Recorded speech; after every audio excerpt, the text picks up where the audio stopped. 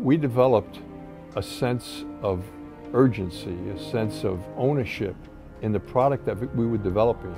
You always had that on the back of your mind that you were fulfilling not only a job, but it was something that the national security and the warfighter needed.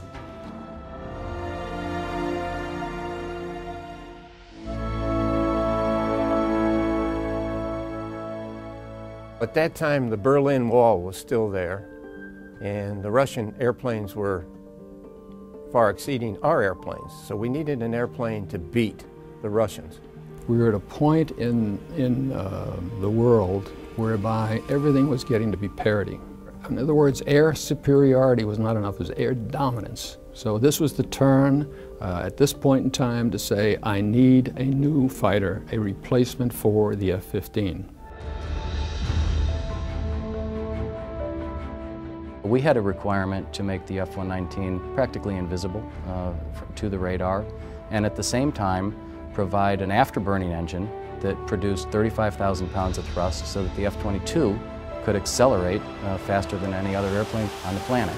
And that had never been done before. We were running an engine that had a temperature environment that we had never designed to. We were working with materials that we were developing. We were developing unique coatings for the engines. The thrust vectoring capability that the nozzle brings and the integration of that into the F-22. Prior to that, the engine just pushed the airplane around. With the F-22, it became an integral part of the flight control system. This was so new and so different that it became exciting.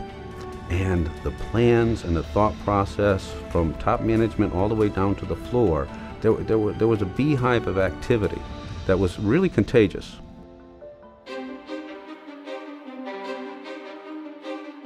This engine was going to be the most maintainable engine that we've ever done here. And he was wonderful in placing components, one deep, so you didn't have to take off 14 things to get at the one thing you wanted to replace. All the plumbing is on the bottom half of the engine. It's color-coded. It takes only 6 hand tools to work on this F-119 engine, and it comes apart very cleanly in modules.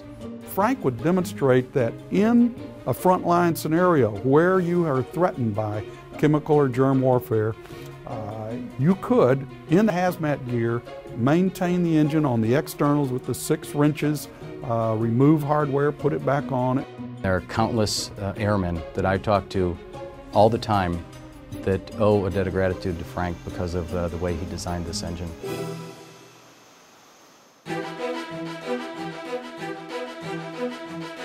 We were working in a competition. We were head-to-head with General Electric. We had to prove to the Air Force and the government that in fact Pratt Whitney was the right choice to make. Everybody was watching that competition at Pratt Whitney. And so you'd hear about how we were doing at flight test and how the GE engine was doing. And you know, they had issues with their engine. I said, the competition's very difficult, but we can do it. They brought us out to the tent in front of the building. And John, you know, we were all out there, and we did not know, we literally did not know if we had won or lost.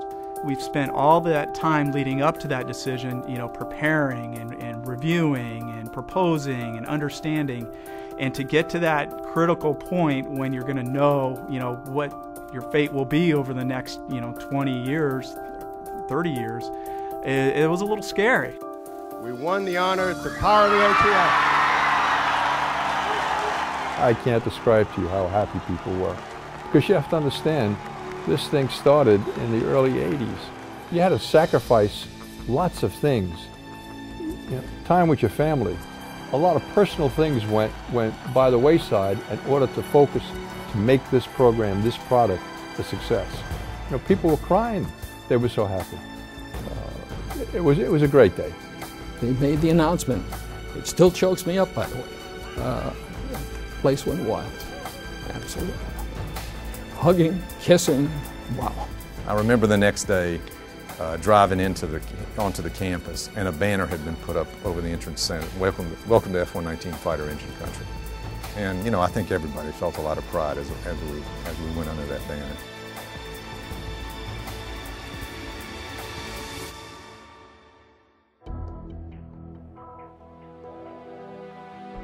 This team, I don't care what it was, we could do anything.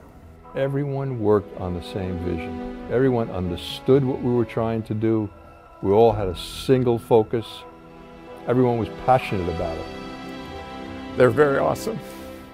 It was an honor to work with the team.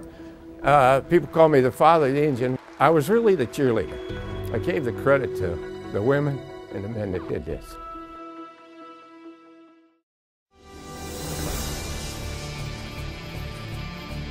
For an engine manufacturer, we always hold our breath on the first flight. But the airplane took off without flaw, and there was elation by all the people that were gathered. She's at the end of the runway. You see it down there, you're waiting, and you got a real clear view at Marietta. It's a Naval Air Station. There's an F-16 chase plane that is set up and coming in for photographs and all of that as this aircraft takes off.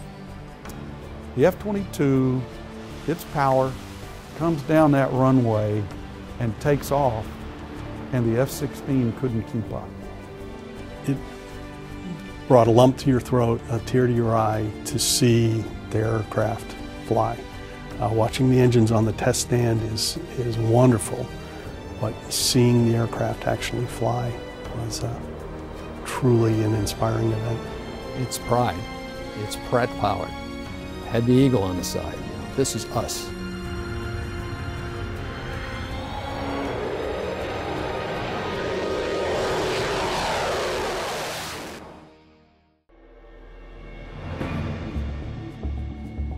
First flight, was a big milestone.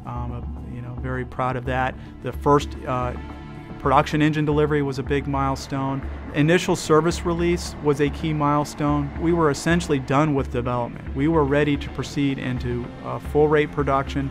You validate the engine, you test the engine, and the F119 was tested arguably more than any other engine that I've been affiliated with, and I've been around a lot of development programs.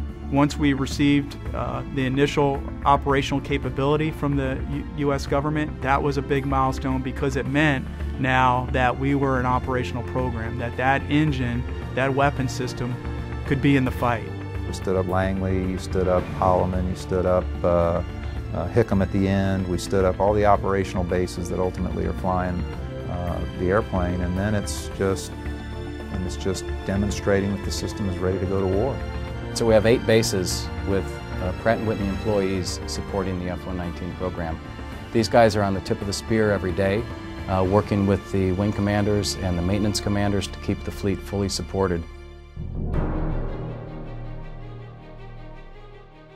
We're not creating an engine for today. We're creating an engine that's going to have many derivatives and that's going to last for decades and decades. We did it as a team. We did it together. We were all, everyone who worked on this, they are all superstars. They should be so proud of what they did. It just brings almost tears to my eyes to want to thank everybody. That's why I light up about the 119, because maybe some piece of what I did and some piece of what my team did to make that engine what it is part of history for Pratt & Whitney. So we have a twin-engine F-22 that flies out there that's flown over 200,000 hours.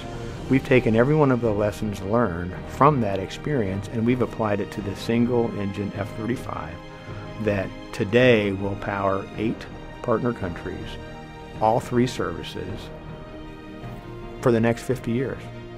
My message to everybody on the F119 team, congratulations on a job well done.